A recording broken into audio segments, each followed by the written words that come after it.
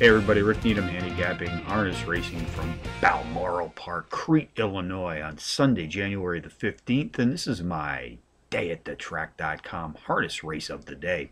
Let's take a look at race 4 this evening, folks. 8:13 p.m. Eastern Post Time. Pacers racing for a purse of $3,000. Contenders: number 1, Celtic Sealster; number 4, Another Beauty; number 6, Gimme a Wink; and number 3, Bono.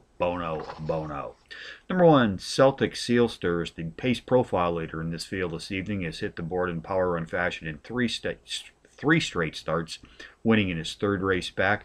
This entry has won more than $3,100 in his last 6 starts, which is the top earnings total in this field tonight. Number 4, Another Beauty, a 5-to-1 shot, is both the overall speed and class profile leader in this pacing field this evening. Trainer David Little will send him to the rolling gate tonight. Little has posted a stellar .310 universal trainer's rating in the last 6 months, which is the top UTR in this field tonight. Race 4 summary: number 1, Celtic Sealster, tops my contenders list this evening, which also includes number 4, Another Beauty; number 6, Gimme a Yank; and number 3, Bono, 1463, and the 4th from Balmoral Park. Bonus long shots: race 2, entry number 6, Most Happy Teller, a 6-to-1 shot, has hit the board in power run fashion in 2 of his last 3 starts.